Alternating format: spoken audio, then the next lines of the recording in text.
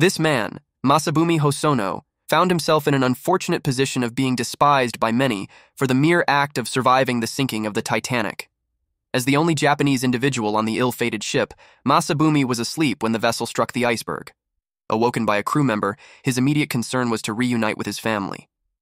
In a bid to save himself, Masabumi boarded a lifeboat, accompanied by only 2 other passengers. Upon returning to Japan, he faced an onslaught of hatred for not perishing alongside fellow passengers.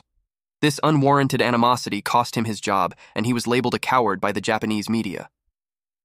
The tragic irony lies in the undeserved abuse and hatred directed at an innocent individual who, like everyone else, sought survival in the face of a disaster.